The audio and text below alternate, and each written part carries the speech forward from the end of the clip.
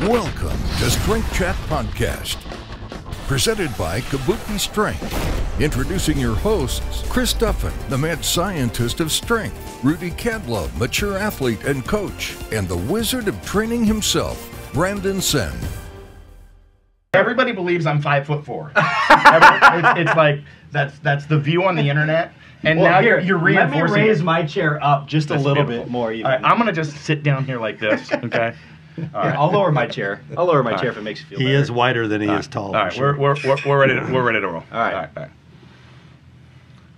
Welcome to Strength Chat. Here with the mad scientist of powerlifting, Chris Duffin, my partner, and mature coach and athlete, Rudy Kadlub.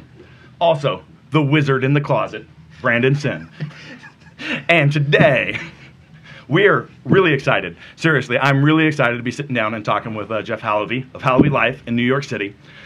So Jeff has a number of things going for him, besides owning his own gym, but he's a contributor to the Today Show.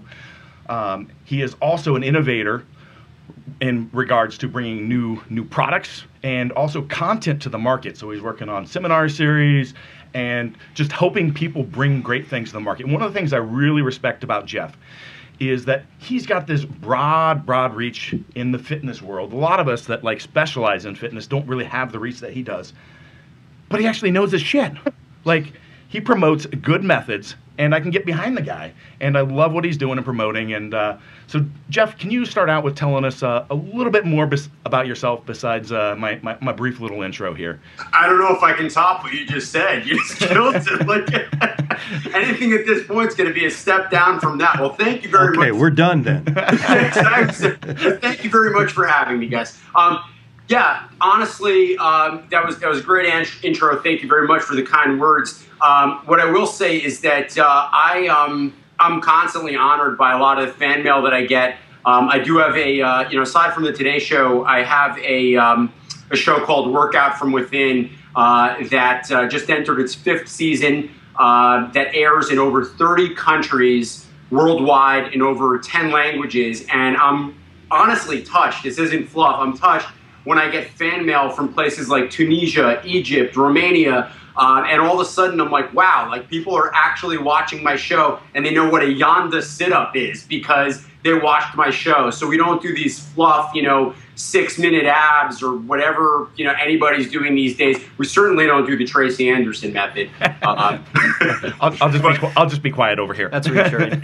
Honestly, feel free to chime in. As a matter of fact, I'll take this opportunity. She's probably not even listening, but I'll take this opportunity to once again challenge her to a debate at the 92nd Street Y, $50,000 to debate the scientific merits of her methodology in front of a panel of exercise physiologists. $50,000 goes to the winner's charity of choice. Wow. How could you pass that up? Awesome. Yeah, how can you pass that up? I mean, so Jeff, you opened that door. What would be your charity of choice? My that's a tough one. I honestly, I probably shouldn't say this, but I will because it's my own nonprofit that I'm starting. I'm starting something called the Raise the Bar Foundation. And this probably is going to resonate with you guys, but we're the purpose of the Raise the Bar Foundation is to teach underprivileged youth the sport of powerlifting. And the reason that I really feel so strongly about this is you really don't have to be, quote unquote, athletic in order to be an excellent powerlifter. So speed and agility aren't really, requisite components of the sport. You can argue that, speed and dynamic effort and all that stuff, yeah, those come into play, but the person who's the best guy in the basketball court or football field isn't necessarily going to be the best powerlifter and vice versa. And it really teaches youth that if they apply themselves and have a systematic approach to training and repeating things not just for repetition's sake, but the right way, that things in life, goals that you have in life actually become ridiculously simple in many ways, and they become predictable. And I think it will restore the faith that a lot of these disadvantaged youth have with systems in their life, whether it's the educational system, the family unit, the family system. Once they're shown that by applying themselves over time, using sound, proven principles, that they can create their own success. I think there's carryover into just about everything in life. And then we're doing some really cool stuff with that. So we're getting prizes for these kids. I always believe in having a carrot at the end of the stick. And then we're also getting essential school supplies funded for these disadvantaged youth. So we're talking about backpacks, notebooks, pens and pencils, stuff that many people take for granted, but are just so key. And I know, Chris, I happen to know your personal story, and I know how important these things are and how easy it is to forget how crucial they are and how much they're needed when you just don't have them. Yeah, I mean, you're speaking to me right now. I mean, this is like everything that you're saying is huge, because there's so much that you can apply from training to life, and that's huge. And we will provide a link in our podcast post to the charity that you're speaking to right here. And my wife's a teacher as well, so definitely see a lot of this on a regular basis. But to me, it's absolutely huge to learn that if you apply the work and discipline over time, you will realize results. Not today, maybe not tomorrow or 2 days from now, like this world we live in today that wants instant gratification. But you can determine your future, and you can learn that through lifting, and a lot of people don't realize that. Yeah, and kids can see that pretty quickly with lifting. With a good progressive resistance program, 6 weeks they can see a magnificent increase in strength right off the bat. Yeah, absolutely. And look, I can say this much, that in many ways, I think athletics saved my life, quite literally. It's funny, well, not so funny, but coming up on the 15th anniversary of my final rehab and sobriety, it actually does correspond to 9/11, as a matter of fact, too, totally by chance. But I was, quite frankly, out partying the night of September 10th, 2001. Came home at about 4 or 5 o'clock in the morning, actually home to my parents' house that I wasn't even allowed at the time, and kind of threw the towel in, because I had one of these moments where I realized that the people I was hanging out with were not my friends. They were really dragging me down. I was doing a lot of stuff I didn't really want to be doing, and my father was kind enough to actually let me into the house at around 7 o'clock in the morning, and we talked, and next thing that happened is, plane hit the World Trade Center, and then by the time that second plane hit, I had one of those moments where I, just had this incredibly vivid thought where it was just, I just don't want to die a scumbag. Those were the words that went through my head. And since then, I completely turned my life around, and I haven't looked back. And as soon as I got out of rehab, I was incredibly out of shape. I went to rehab in upstate New York. At that point in time, the way that they had it structured is you go through the rehab there, and then as soon as it's a 3-month program, and then as soon as you're out of the house after these 3 months, it's called the St. Jude Retreat House. And I'll proudly, by the way, plug that, because I think they do phenomenal work, and they saved my life. St. Jude being the patron saint of lost hope, and which I certainly had lost by that point in time. And as soon as I got out, they have you stay there and mentor people who are currently going through the house while you work in the community. So I was working a masonry job, 9 to 5. Or more like 7 to 4 or something like that, and smoking about a pack of Pall Malls unfiltered every single day. That was my mom's favorite, yeah.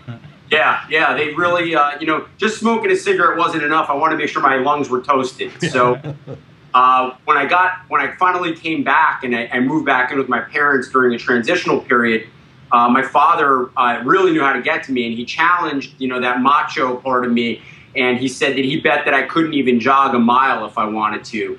And I'd like to say 3 minutes, but it was probably 30 seconds into this run together, I was hands on knees, coughing up a lung. And one of the thoughts that went through my head is like, I can't believe I'm going to die of a heart attack now when I survived all this other crap that I had been doing. So finally, like, I'm on the right path, and I'm going to die being challenged running. But I turned a huge corner. I was humiliated, embarrassed. And, at that point in time, I had stopped weighing myself. I was, I'm just shy of 6 foot. much taller than Chris, by the way, who you can see is, very low in that seat right now. I can tell you, I'm sitting next to him. He's about 5'8". I have this chair jacked up. 5'3" and a half. I'm like 4'9". Chris and I have spent time with each other, and Chris is my height. So just for the record, for all the internet trolls out there. But yeah, so I stopped weighing myself when I was over 260, and I don't know how high I went, but I had like 38-inch waist, and it was a mess. And I started lifting again. I wrestled in high school, so I was used to lifting. But I started lifting, started martial arts, namely Brazilian Jiu-Jitsu and kickboxing, and it completely changed everything for me. So I've personally lived this, and I know what that transformational process is like, and it's just amazing because at that point in time too, I was on drugs for depression, and as soon as I got in better shape, quite literally changing my body chemistry through exercise, I just didn't need any of the medications I was on anymore. It felt great. They went away. And one of the things I speak all over the world about wellness, just forget about how many pounds you can lift. Just waking up happy and able to function every single day, which a lot of people are lacking in their lives. And I always say that the world's best antidepressant is exercise. And it's been proven already, So, the research is out there. What is it? 3 20-minute sessions of aerobic exercise each week were just as effective as an antidepressant, I think, was the finding of the study not too many years ago. So, this is something everybody should be doing for a variety of reasons. But I've digressed like crazy, guys. Well, yeah, we were talking about raising the bar, which is great. I mean, it's great to know why and how you got there. So are you starting that in the city? Is it emanating out of Halevy Life or what? Yeah, so the plan is to actually take this nationally. So actually right now I'd love to invite KSL to join us, and you, Chris, to of course join us as well. I think that we can do some really great stuff together. I didn't even know that your wife was a teacher, so I think that this is something that seems like it would be a good fit for you, but we can chat about that offline. But the idea is to bring this program to every city all across the country. We are going to start right here in New York City. We're kicking off very shortly, as a matter of fact, with some of our fundraising efforts. And we do have on board with us, I'm very honored, but we have Kevin Oak on board with us, name that I'm sure you're all familiar with. And I'm a little familiar with Kevin. So he's a good guy, and he quite frankly, I shot him an email just explaining it to him, and he wrote back in like 2 minutes. He's like, I'm in. So I think this really resonates with a lot of us who maybe have overcome certain difficulties ourselves and just seen the value in training and applying yourself towards that end goal. And that's why I think it's so important to do something like this. Well, this nonprofit is really a fantastic idea. I mean, we have a lot of powerlifting organizations now that are organizing meets for similar charitable organizations, and it's just a fantastic message to bring in it, and you're really doing it nearly globally with your reach, which is awesome. Yeah, I'm sure I can speak for Chris and I that we'd be happy to be your left coast connection here on getting that going. I'm going to take you up on that then. All right. Feel free to.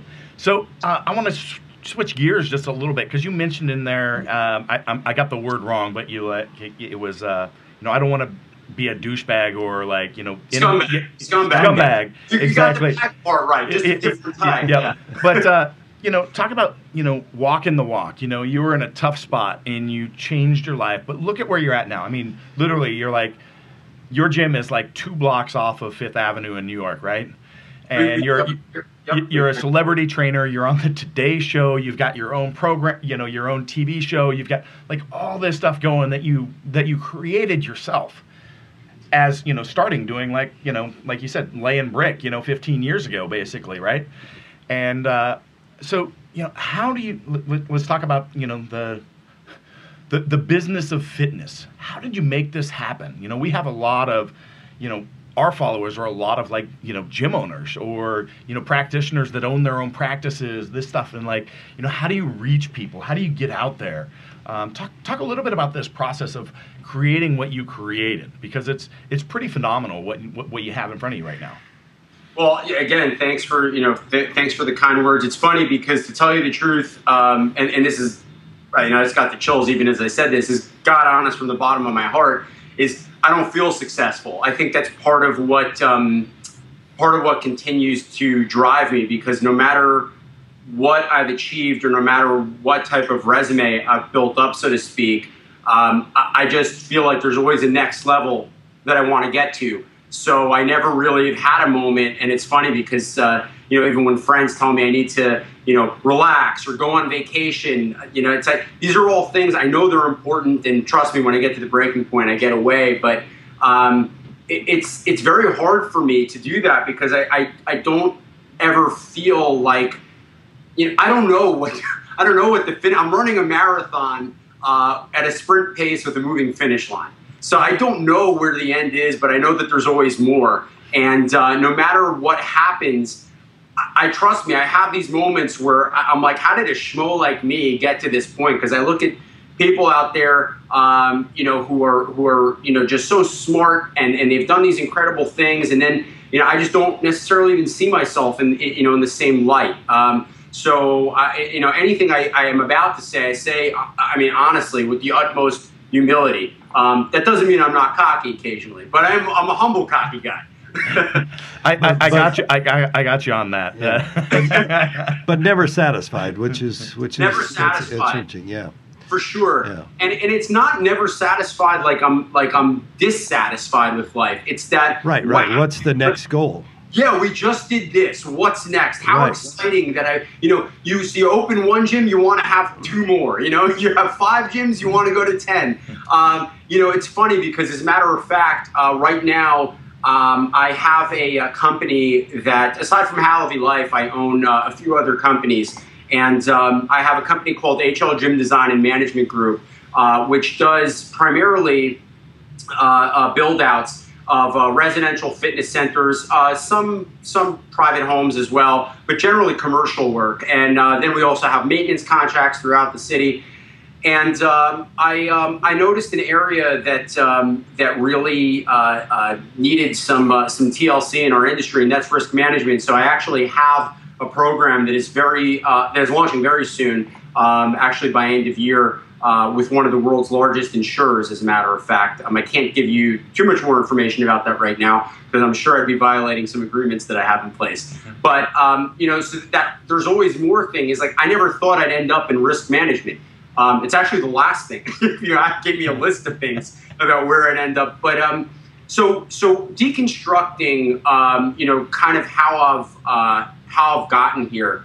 I'd say that one of the things that, and this is along the lines of what I was just saying, is you have to be open to stuff. And I know that sounds sophomoric and very simplistic, but I think that a lot of business owners, and by the way, if you're an individual, independent personal trainer out there, you're a business owner. And if you don't start thinking about yourself as a business owner, there's one thing I can guarantee: you're not going to own your business much longer. You're going to have to go work for somebody else. So number one is always think about everything you do as yourself being the business. You are your business. You are your product.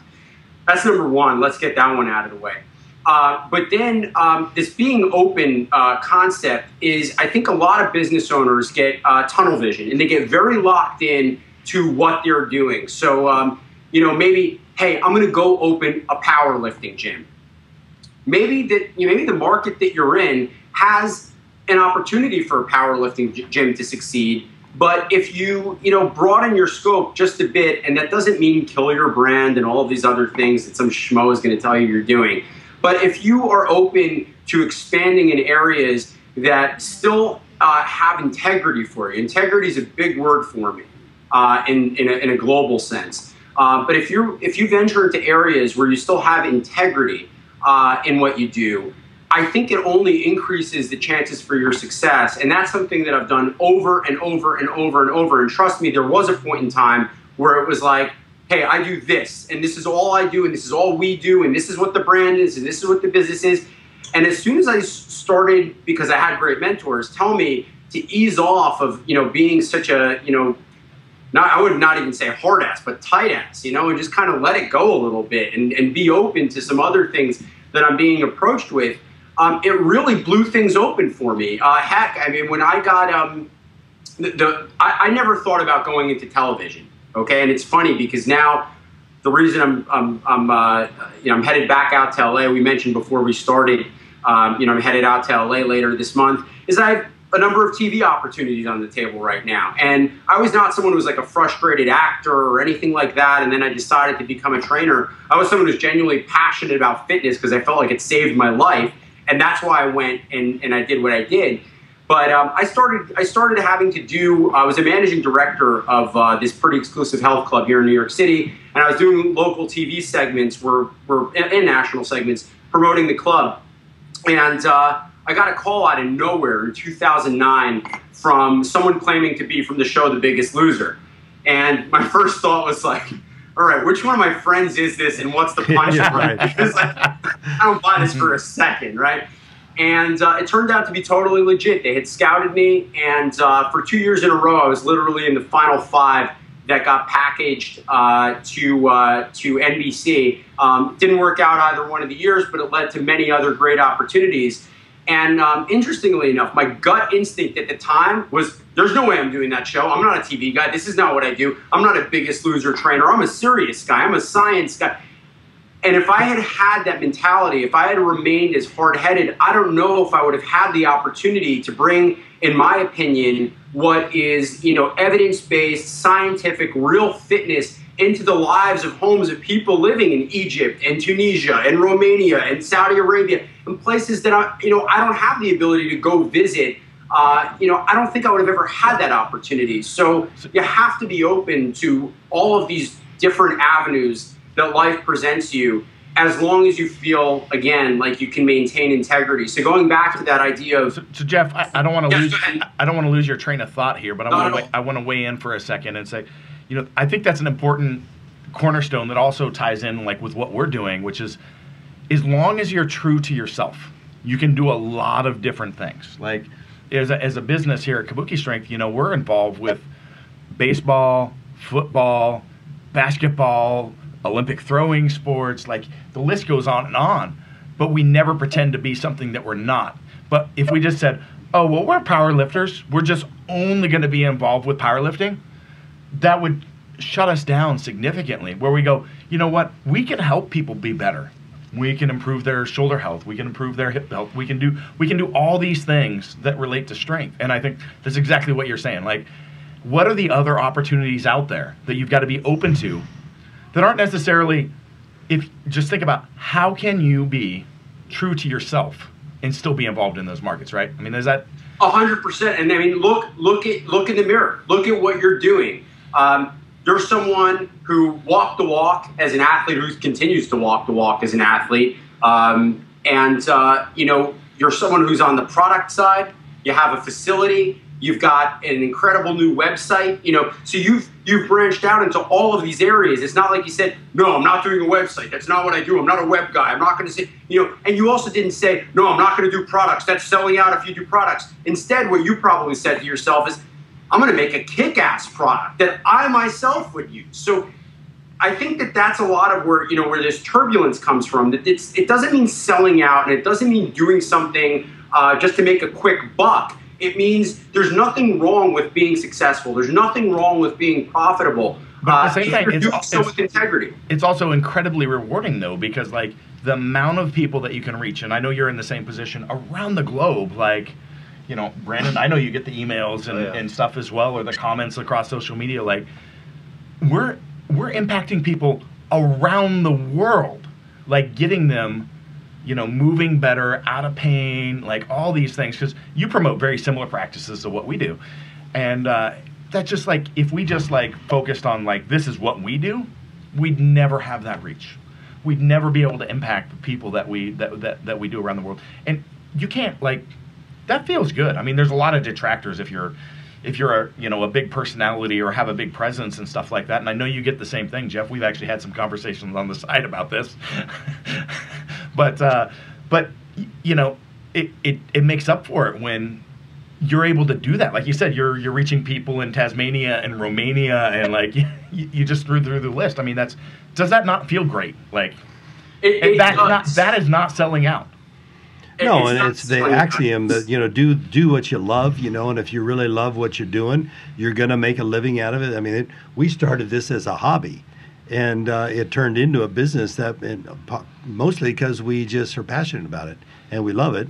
And all of a sudden, it's an opportunity to do what we love and still feed our families. Yeah, I mean, that's the same page that I'm on, and I think that I'm lucky because I get to interact with a lot of fitness professionals who are going through sort of like these growing pains of like, okay, I've built up a lot of clients, and they feel that I've even heard comments like, oh, the bank's never going to give someone like me money to start a business, or they don't see themselves being that person. And it's like, unless you're open to being that person, unless you see yourself as that person who can put together a business plan, and if you don't know how to put together a business plan, go find someone. There are resources out there for free, So you have to be open to being that person, and then when you have that openness and that integrity and that direction and hopefully the drive, you can literally do anything. I mean, you wake up every morning beating your chest, feeling like Superman. That doesn't mean you don't have your bad days too. I mean, look, you guys catch me on a good day. I'm just kidding. I have bad days too, like everybody else does. But the truth of the matter is that when you have that focus and you have what some might call grand goals, it helps you know exactly where you're headed, and then it doesn't become a matter of can I. It's how can I, and that just changes everything. And there's always opportunity there. And I actually wanted to segue this, if you don't mind, to another sort of related insight that I've had in terms of being open is one of the things that I've looked at that's helped me grow across the businesses that I own, because I have a consulting firm, I produce seminars, I've got this gym design and management group, I've got this risk management business. One of the things that's helped me grow more than anything else is my metaphor of the sawmill.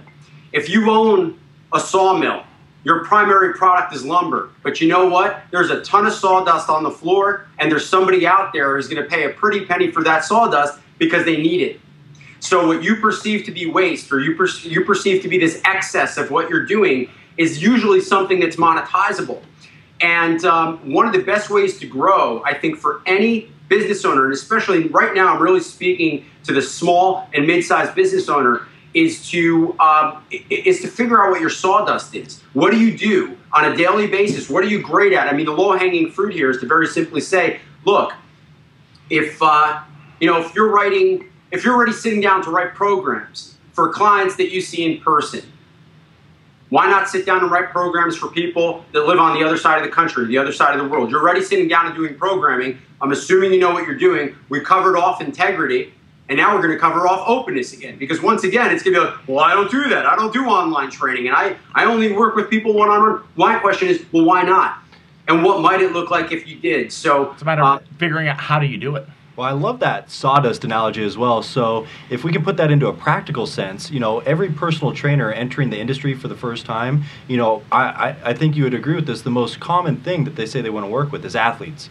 I want to work with athletes. I'm like, okay, that's great, but that's such a narrow scope, and you're probably not even well equipped to deal with that. But everyone, as soon as they enter the industry, at least in my experience, has always wanted to work with athletes. They want to work with world champions, NFL players, NBA, and they don't realize where they can really help people. And even when we look at success of the athletes, even if you happen to work with them, success feels the same no matter what you accomplish.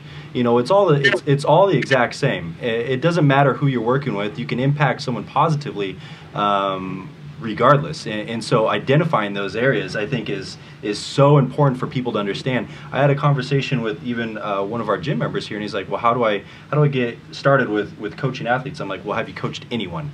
And it's you got to start somewhere, and you got to really see maybe some of the finer points and areas that you really can help. It honestly feels the same when you deliver results to somebody. It doesn't matter who they are at what level. It's sexy to say I want to deal with an NFL starting player. But when you deliver results to anyone and it changes their life, that's rewarding. That feels freaking awesome. That is your job. That's your life. That's like amazing. One of my favorite business books is entitled Think and Grow Rich. You probably have read that before, Jeff. I think it was W. Clement Stone. I think it says, whatever the mind can conceive and believe, it can achieve. And that's what we're talking about is, conceive it. If you can think about it and if you believe you can do it and picture yourself doing it, you'll get there. All right, I've got a quick story to say. This is completely off topic, almost, but I have to share it. So I used to work in the window and door industry, and I worked for a company called Jeld-Wen, and we made a lot of sawdust. And what we did is we connected plants right off of every sawmill that took all the sawdust and compressed it into door panels. And it was literally, we would joke about it because it was printing money. It was printing money for the company. It was ridiculous. We made so much money. So basically every steel, like most interior doors, like in the country, are actually like produced basically for free, and because they're these basically door plants connected off that. So your analogy is 100% spot on. It's something that I did like 20 years ago. Literally, but I have to share it because I was there. I love that because it's not it isn't just some random metaphor. It actually no, it's reality. Now it's reality, and I can say Chris can back me up on this one. No, we should. Yeah. Yeah, I'm sorry, but I think that the idea of that sawdust though is so important. Actually, to the point that that Brendan was making just a moment ago too, is that what, everybody gets caught up in our industry with wanting to train athletes or. Look, I already been there, done that with the celebrity trainer thing. To tell you the truth, probably shouldn't even say this, but I don't care that much about that. It's just, actually, I have no problem saying that. I don't care that much. I really don't. It was cool, and I've worked with a lot of A-listers, a lot of athletes. I still work with a handful of them, but that's not. That validation is not what makes me feel good. And I would say to all the trainers out there who want to work with pro athletes right off the bat, honestly, you want to be a stud, go work with someone like my mom and help her lose 20 pounds and help her knee feel better and help her, be able to just get through her day without any pain and moving better and help. Maybe even show her that she can get strong, show her something that she doesn't even believe she can do. And you've earned my respect. It's a lot more difficult, in my opinion, to work with someone like that than it is to work with someone who's either genetically gifted with their athletic prowess, or someone who's genetically gifted with their aesthetics. Really doesn't take. I can tell you this personally. It doesn't take much to make a beautiful actress look that much more beautiful on a screen, or even when you're working with an athlete. Look, any good strength coach will tell you what's the number one job of a strength coach working with an athlete. Did I stump you guys? Oh, that was a question? Yeah. Improve Don't hurt them. Don't hurt them. Keep them injury-free. Exactly. Injury-free. Yeah. Yep. So, because I think everybody gets caught up with performance and the cool stuff they can do with an athlete. And it's like, look, if that athlete's making millions of dollars a year, get them better. You look to bulletproof them, but you better not screw them up in the process. We work with a lot of strength and conditioning coaches in pro and college sports, and that is the number one lesson that they always say. Our job, number one job, is to make sure we don't injure the athletes. Yeah, and that's our job isn't to take them from a 550-pound squat to a 600-pound squat. We want to improve their strength, but we cannot injure them. Right. Yeah, it's one of the most overlooked things, and I think that people get look. This is another business one too. Is don't get too caught up in numbers. A lot of times, numbers are an ego game, and they really don't translate to performance. So, talking about that athlete that maybe you want to take from a 550-pound squat to a 600-pound squat, in doing so, is the risk worth, and this is something I'm sure you assess, is a risk worth what his ultimate performance is going to be on the field. And I think as business owners, a lot of times these are questions we need to ask ourselves when we think about money that we're spending, money that we're investing in our businesses. Look, is it better to have some beautiful marquee location, for instance, with all of the latest and newest equipment? Yeah, but that might not be the best way. That might not be the best way to start. It might not be necessary, and those numbers become an ego game. At the end of the day, no one cares about how much you pay in rent. The only one who should care about that actually is you. I can tell you here in New York City, it's a lot of money. And trust me, it keeps me up at night. Yep. But no, that's actually, I get that question a lot from people going, like, I'm interested in starting my own facility. How do I go about it? What size? Because everybody wants to have like the premier place, the go-to place, the da-da-da-da. And it's like, I've got to invest so much. I've got to take out these loans. And my response is always, grow with the business. Absolutely. Grow with the business. Like, and you don't need that fancy stuff. And we go through this in our seminars too. Like, one of the things I hit home with is, like, we're going through some fancy stuff. It's going to help improve your athletes. It's going to help you improve your performance. But the most rewarding thing is going to be when you get that grandmother in and she's in pain. Her back hurts and she can't pick up her grandkid. She can't even bend over to the floor. And you teach her to reach down there and deadlift that 35-pound kettlebell in your first session, and she picks it up with no pain, and she feels great, and she realizes that she's going to be able to pick up her granddaughter that she couldn't have done 2 days ago, and she's got a tear running through her eye, out of her eye. Like that is what we do. In the end of the day, like, what we do impacts people's lives. All the stuff in the gym, that's all to improve the quality of your life. And I think a lot of people miss that. A big fundamental of what we say is we live better through strength. Live better through strength. Doesn't necessarily mean you need to set an all-time record. You know what? That is not on everybody's game plan. I'll tell you that right now. No. That's a good segue for the next question I have for Jeff. Jeff, I know you did a seminar, I think it was in New York State, where you were on a panel talking about the national epidemic of obesity. Let's talk about that. What are you doing about it, and what should we be doing about it in the fitness industry? How can we get a handle on it?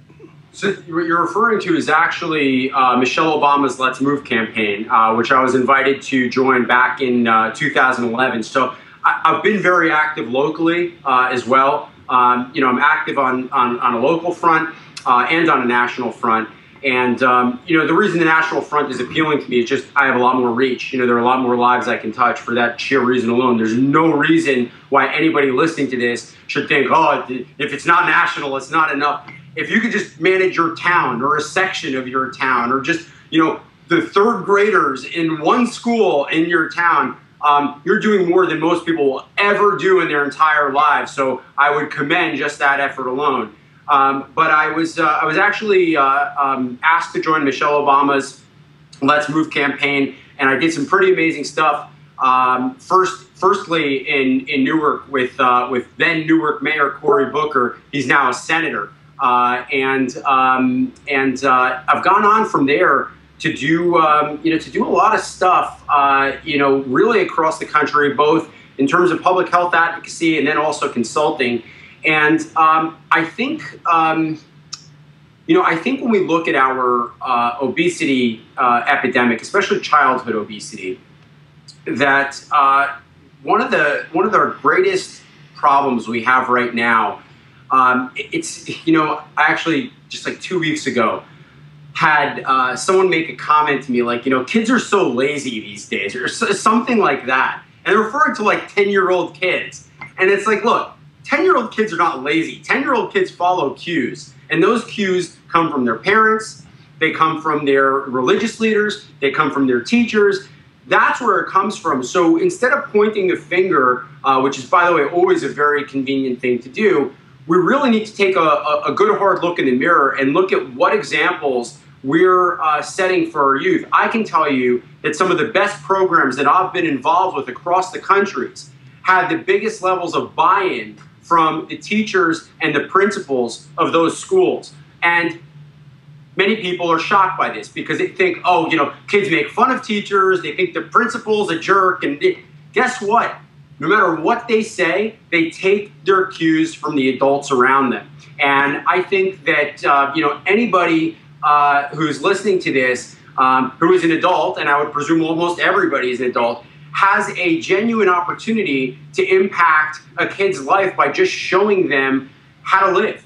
And if you're someone who embraces keeping your body in shape, which I believe also, just to touch on one of your points, keeps the mind in shape. Look, like here, our motto is raise the bar, and that doesn't just mean over your head while you're working out. That means having a higher standard for yourself and setting a higher standard for others. That's all that means. And I think that that if we start to look at ourselves, and I've kind of gone very macro on this, but each and every one of us starts to look at ourselves like a leader, which we are. We all lead others. We're all an example to someone, whether you think you are or you're not.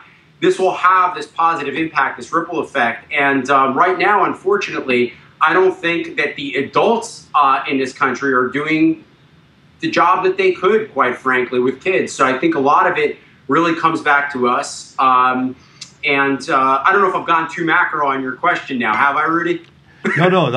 Go where you want to go. I want to know what wine's your watch, and I can tell that's it. Yeah, I mean, it's that's really outside. For me, I can look when I did the initial run of the it was called Let's Move Newark Hour Power. And that was the Newark run of my program that we did back in 2011. I invested tens of thousands of dollars in that program of my own money. This was something I just was passionate about, that I wanted to do. And this was not a business choice. Actually, it would have been a terrible business choice. And it still would be a terrible business choice because I can't really set any revenues against it. But it was something that sometimes you just got to feed your soul with what you do too. And if that's missing, then all of the other stuff starts to just fall away and just become not important. And I think you just get sort of, you become hollow from the, just like inside out. I think one of the best examples of this are folks, and I'm not demonizing Wall Street by any means before I get internet trolls jumping on me about that. But when you think of the Wall Street type who's really just thinking about how much money can I make, or profit maximization, you're thinking about that person who's driven by only one single factor in life, and that's why they're so miserable. That's why, every day they're hitting the bottle by 5 o'clock, if not earlier, and they're just not very happy people. I think we need to look outside of our businesses sometimes too, to find these other ways that we can take what we're doing already and enhance the lives of others, and in doing so really enhance the lives of ourselves. One of the most important questions I think anybody can ask themselves is, what can you contribute to the world? What do you want to contribute to the world? What impact do you want to have? So I think you're hitting the nail on the head for you right there. So yeah, absolutely. You've obviously had you have an amazing story yourself as a businessman, and really as a person, and you've impacted the lives of thousands. For that trainer, for that coach, or for that person wanting to make a difference or wanting to put their foot into the industry and make a difference, what do you think some of the beginning steps for them are, outside of just doing it? Because we know that's a big one, is just doing it. But how can they know what direction, or how can they know for themselves what to do? I'll give you an anecdote to answer that question. When I hooked a hard left into fitness out of actually another industry that I was working in. And I did it solely because I myself was that person who burnt out chasing the dollar. And I took a huge hit financially, and I ended up from making a very nice 6-figure salary to making $8 an hour on the floor of Crunch here in the city, and all I cared about was not as much as the financial dire straits I was in. I really, at that point in time, did not care about money. My primary driver was to be the best trainer that I could and to train as many people as I possibly could every single day. Honest to God. And what that translated into was becoming the busiest trainer at that Crunch location. And people just assumed I was the best because I was so busy. Little did they realize that most of the people I was working with, nobody wants to do those initial freebie, everybody, I don't know if they still do this, but when you sign up like at Crunch, you used to get like 3 free training sessions. Yeah. None of the training staff there wanted to do the freebies. They were like, it's a waste of time. They're never going to sign up with me. And I saw it as like, man, I get to work with all these people and I'm going to learn every single time. And I love what I'm doing. I'd much rather be doing that than, putting away dumbbells or just doing floor hours and hanging out. And that's just a waste of time. But there were so many people who were more than happy to do that, to just completely eat up the clock as much as they could between, the clients that were paying them. And I told the front desk, expressis verbis, send me all of the free training sessions. I am more than happy to do them. And I didn't have like an agenda doing this. I just wanted to train people. So, to the folks out there who are just getting started, I would say busy is better than profitable when you first start.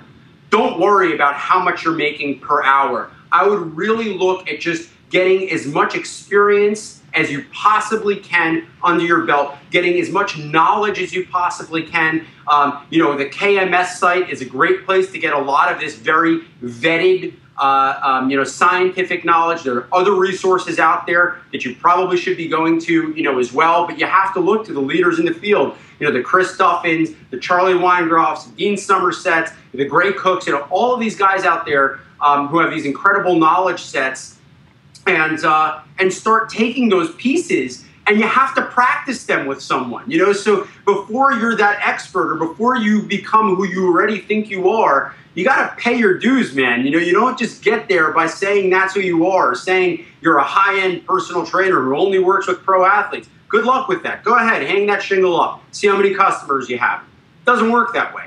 Go out there, pay your dues, train as many people as you possibly can, all shapes, sizes, flavors, and varieties. Get as much knowledge as you can, and then start worrying about how you're actually going to build the business itself. I wish I could put that on repeat like 5 times. So that rant was beautiful. We never have all the answers. We never. You listed names, and I know almost every one of those names personally, and none of them believe that they have all the answers, and they're always learning. Yeah. And you only learn by doing. I love hanging around people who make me feel stupid. So when Chris, when you were here presenting, I'm watching you and I'm thinking to myself, oh my God, this guy knows so much more than I do, and I love it. It's a great feeling. And I'm lucky enough that I have friends right here in New York City, like Charlie Weingroff, and like, look, we usually don't, talk shop when we go out to dinner and stuff like that, but sometimes we do. And he just drops like a few nuggets that, by the way, honest to God, I don't even understand. So like, I'm like logging what he's saying so that I can then research it later. Yeah. But I nod. So like, Jeff, we're getting the high sign here from our young Romanian director here that we only have a few minutes left. So I think there's so much more material that you have and we want to ask of you. So we're going to have to do this another time, the Jeff Halevy 2 podcast on Strength Chat. But just to wrap up, is there a nugget that you want to leave us with here? Oh man, there's honestly so many nuggets. Ask me to pick one. Something I'll leave you guys with something that really falls outside of the scope of what we've talked about today. But it's a nugget that I like to leave with as many people as I possibly interact with. And I'm interacting now with a new audience, and it's another opportunity to leave your audience with this nugget. And it is so incredibly off topic, yet so incredibly on topic in a lot of ways that this is what it is. Depression exists in the past, anxiety exists in the future, and happiness and peace exist in the present. That's it. That's all I've got. That's beautiful, Jeff. Give it to us one more time. Yeah. Give it to us one more time. Depression exists in the past. Anxiety exists in the future. Peace and happiness exist in the present. Great. I might just write that one down, Jeff. Thank you. I'll get it on a T-shirt for you. Thank you so much for joining us today, Jeff. We appreciate it. And we'll circle back again before too long and pick up where we left off. So, I'm honored, guys. Thank you so much. Before you go today, Jeff, where can some of our listeners find you at? Usually in a hotel room somewhere. Chris can relate to that one.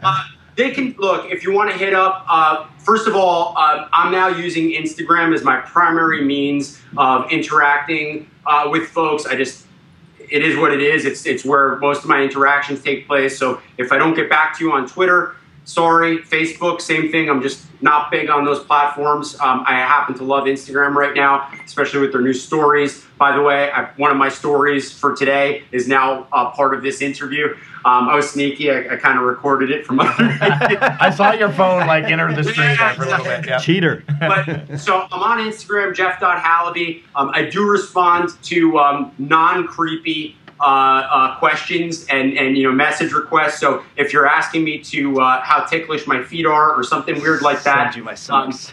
yeah, you're not getting a response. So, but if you have a legitimate question, I'd love to answer your question. I do this on a regular basis every single day now, nearly answering fitness questions. You can always go to jeffhalevy.com. And you can always go to halevylife.com as well. If you're in the New York City area, I love guests. You want to come by? You want a deadlift? I don't do. The problem is, something though. I don't do whiskey and deadlifts. I do tequila instead. So, Okay, well, So we'll have to get a shirt made up for you. As long as it doesn't want to come back up. By the way, Jeff is getting close to a 600-pound deadlift. Is that correct? yeah, I actually, I'm probably over it right now. I just haven't tested a single. And it's funny now that I'm pretty sure I'm over 6. I want 7. What's so next? It's funny how that. Never satisfied. Funny how that works. Never satisfied. All right, Jeff, it's been an absolute pleasure. I'm really glad you joined us for the day here on Strength Chat, and looking forward to chatting with you in the future. Thank you so much. Later, guys.